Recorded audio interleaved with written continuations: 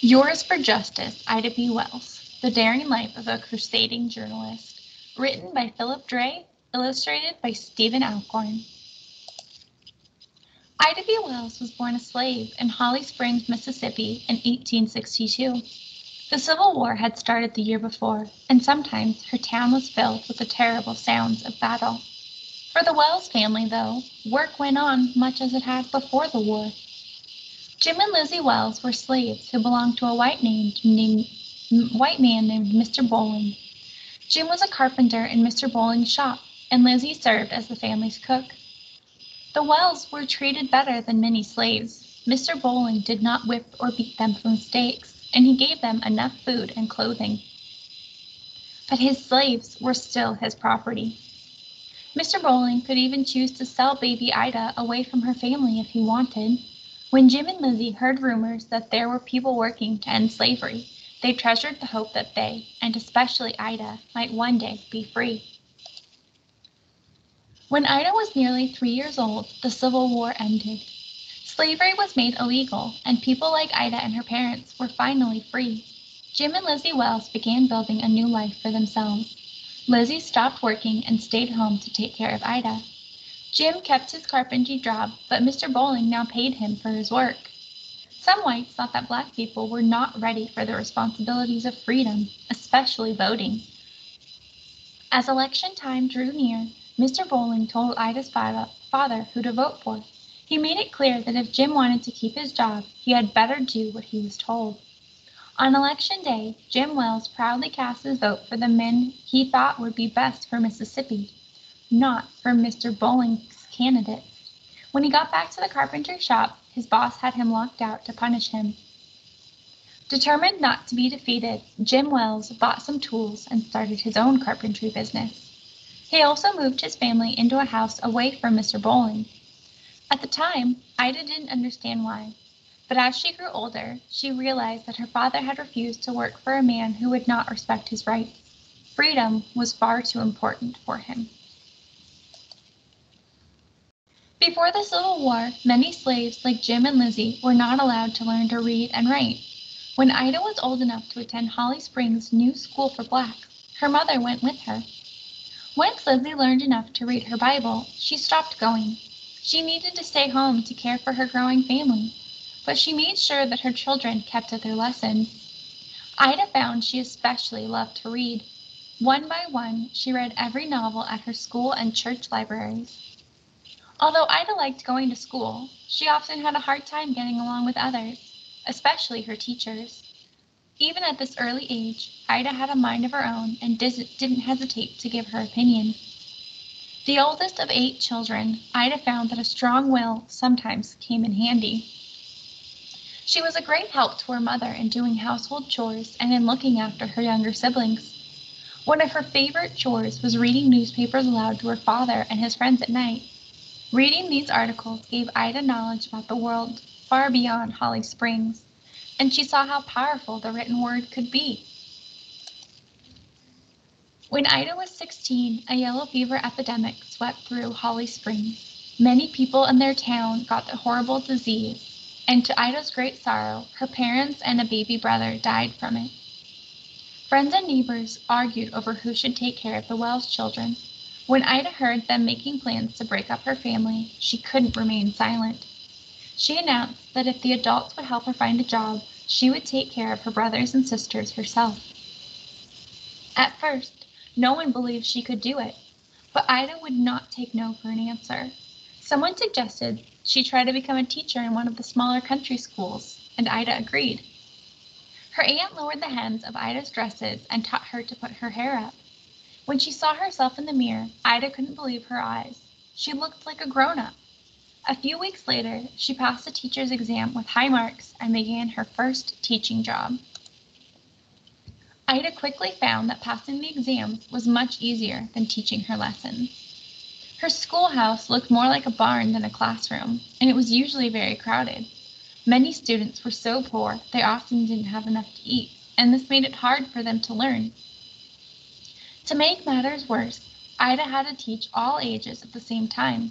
With only a few books and supplies, her work was nearly impossible. But Ida faced up to the challenge. She carried wood for the fire to keep her students warm and helped each one through the day's lesson. She even advised the older students about their problems at work and at home. As months went by, many of Ida's students began to show great progress. Some were so grateful that they brought her small gifts of eggs and other goods from their farms.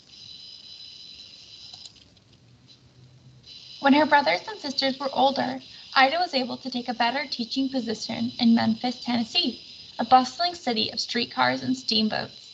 To Ida, it was a whole new world. The new teaching job was difficult, but Ida was paid more money. She was able to shop for the finest dresses, gloves, and boots, and especially stylish hats. She caught the eye of more than a few young admirers, but she had too many plans to think about marriage. While other girls she knew were beginning to marry and have children, Ida dreamed of becoming an actress, a journalist, or even a novelist. She joined a group called a lyceum. Each Friday, she and other teachers met to read essays or poetry and debate their ideas. These lively meetings, Ida said, were a breath of life to me. When the editor for the Lyceum's journal moved away, Ida was chosen to take his place. In addition to editing the publication, she began writing simple, practical essays that addressed the problems she had seen as a teacher.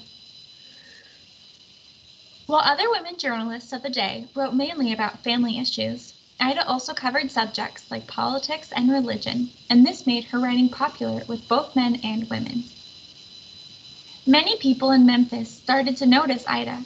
She attended social gatherings, parties, and concerts, and her name sometimes appeared in the pages of Memphis papers. She had found her voice, and quite a few others had begun to listen. Sadly, Ida found plenty to speak against. Many whites still did not see blacks as equals, and they were working harder than ever to take away black people's freedoms. Some store owners refused to sell to black customers, and they put up whites-only signs in their windows. Certain restaurants, hotels, and even train cars were now off limits to black customers. And new segregation laws, sometimes called Jim Crow laws, made this type of discrimination legal. One day, Ida boarded the train to her school. A few minutes into the trip, a conductor came to her seat and told her that the first-class railroad car was only for white people. He told her she had to move to a car for black people. Ida replied that she had bought a first-class ticket and would remain in her seat. Ida's response made the conductor very angry. He asked some other men to help him, and they forced Ida out of her seat. Ida was frightened, but she would not be bullied. Rather than ride in another railroad car, Ida chose to get off the train. But, like her father, she would not give up on her rights without a fight. When Ida got back to Memphis, she hired a lawyer to help her sue the railroad company. She hoped the courts would rule that the conductor and the laws that protected him were wrong. Perhaps if she won her case, it would set an example for fighting Jim Crow laws across the nation.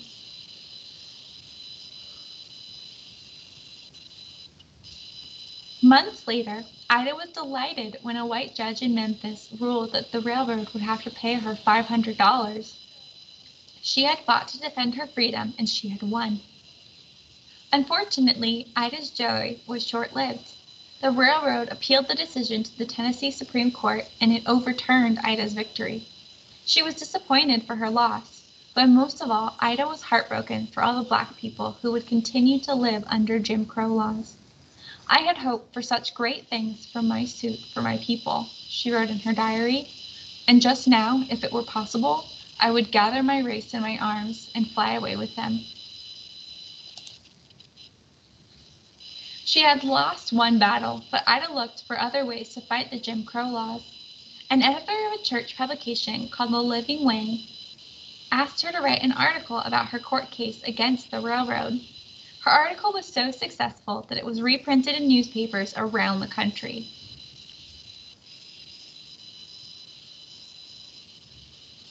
Although Ida was still teaching, she continued to write for The Living Way. Both men and women found that her practical, informative articles helped them in their daily lives. Soon, her fans were calling her the Princess of the Press. The owners of a local newspaper called the Free Speech and Headlight were impressed with Ida's writing, and they asked her to work with them. She became a partner in the business and began to write for the paper, now renamed the Memphis Free Speech. In the following years, Ida attended several conventions for Black journalists. She was elected secretary of the Afro-American Press Convention, where she met many influential people. Even T. Thomas Fortune, co-owner of a respected Black newspaper called the New York Age, made a point of meeting her. This introduction would prove to be very important for Ida later on.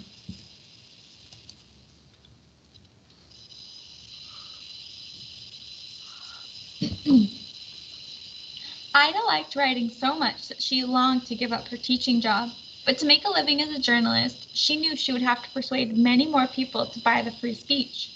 So she rode trains through Mississippi, Tennessee, and Arkansas, meeting people and urging them to read her newspaper.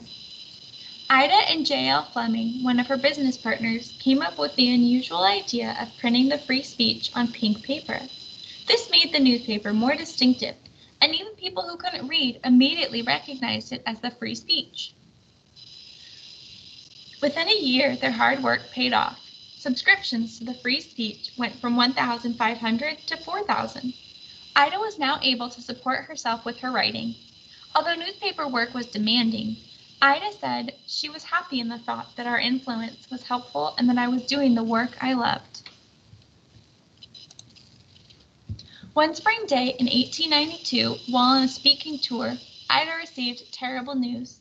Her good friend, Tom Moss, had been killed. Ida rushed back to Memphis at once. When she found out what had happened, she could hardly believe it.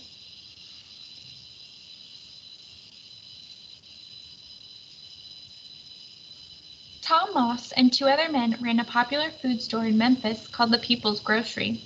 A white man who owned a store nearby became jealous of their success and let it be known that he wanted to put Tom's store out of business. Tom knew that he and his friends could not depend on the Memphis police for protection. They would have to defend the store themselves if any trouble developed. Tensions in the neighborhood continued to rise, and one night several white men stormed the People's Grocery. Tom's friends fired their guns and the attackers fled. No white men were charged, but Tom and his friends were arrested. Tom hoped a judge would understand that they had been trying to protect their property. But before he and his friends could make their case in court, a mob of white men took them out of the jail and murdered them. This kind of execution outside the law was known as lynching. People from all over Memphis came to the funeral or sent flowers to show their sympathy for the men and their families. Ida did all she could to comfort Tom's wife and young daughter. Even though many people knew who had lynched Tom Moss and his business partners, not a single person would turn in the guilty men. No one was ever punished for the murders. Ida saw that most whites in Memphis were not willing to defend the rights of Black citizens. Angry and hurt, she wrote in the Free Speech, "There is therefore only one thing left that we can do: save our money and leave a town which will neither protect our lives and property nor give us a fair trial in the courts." Hundreds of Black people did just that. They fled to other places where they hoped to escape lynching and Jim Crow laws. With the free speech's encouragement, many Black residents of Memphis crossed the Mississippi River and headed west in trains, on wagons, and on foot. Despite her advice to others, Ida stayed and protested the murder of Tom Moss and his partners. Like many Americans, she had once thought lynching was a punishment used only on the most horrible criminals. But if it could happen to Tom, she realized that other innocent people were probably being killed this way too. Ida traveled across the country to talk with people who had seen lynching up close. She read articles in the Chicago Tribune and other big city newspapers.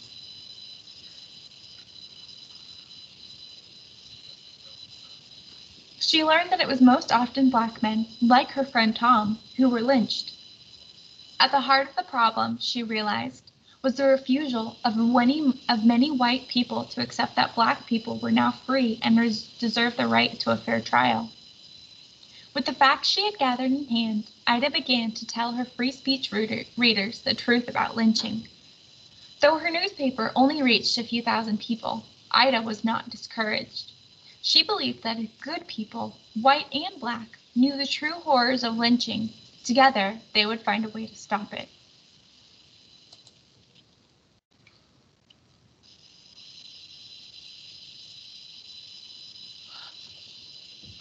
While many of Ida's readers applauded her strong words against lynching, the articles angered some people in Memphis. When Ida was away on a trip, her business partner, J.L. Fleming, got word that trouble was brewing. If he didn't want to get hurt, his neighbor warned, he had better get out of town. Later, a group of white men broke into the offices of the Free Speech. They smashed desks, lamps, chairs, and supplies, and threw all the papers and books to the floor. The men left a note saying they would harm the owners of the newspaper if they tried to reopen it. But the mob never got the chance. Her partner had already fled, and Ida was on a train headed toward New York City. T. Thomas Fortune, the editor of the New York Age, had invited her to come for a visit. Thomas met Ida at the train station. She later described the meeting in her diary. "Well, we've been a long time getting you to New York," Thomas said, "but now you are here. I'm afraid you will have to stay." "I can't see why that follows," Ida replied. "Haven't you seen the morning paper?" He handed her a copy of the New York Sun and pointed to an article. It said that the Free Speech office had been destroyed. Ida was shocked and angry. She wanted to go back to Memphis and rebuild the newspaper. But where would she find the money, and how would she protect herself? Thomas urged Ida to stay in New York and write for his paper, and he suggested that she begin with an article on lynching. The New York Age was one of the most popular black newspapers in America.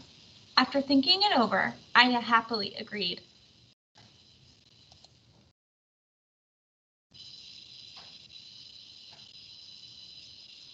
Ida quickly settled into her new home and began working on an article for the Age.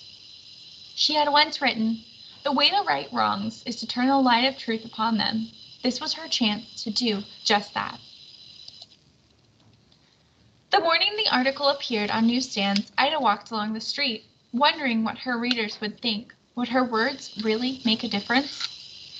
Much to Ida's surprise, her article changed many lives. The well-known black leader, Frederick Douglass, called it a revelation. For the first time, people realized that scores of innocent lives were being claimed each year by lynch mobs. Ida's article had shown lynching for what it really was, an attack on the freedom promised to all Americans. The issue that featured Ida's article sold 10,000 copies across the nation. At least 1,000 copies were sold in Memphis alone. The mob that had silenced the free speech had actually helped Ida spread the truth about lynching. Ida had not set out to become a crusader, but the article in the Age made her just that. She received invitations from across the country to speak about lynching. Politicians, ministers, and other leaders wanted to know more about the problem and how they could help. And as she continued to write articles and speak out, support for her cause grew. Her New York Age article appeared in 1892. By her death in 1931, lynching in America had nearly come to an end. Ida took up many other campaigns in her lifetime, but none were more important than her difficult crusade against lynching. Putting an end to the practice would take decades of hard work by many courageous and dedicated people. Yet Ida's firm belief in the country she loved could never be shaken. Against every fear and doubt, her voice rang out clearly. We submit all to the nation, confident that in this cause, as well as all others, truth is mighty and will prevail.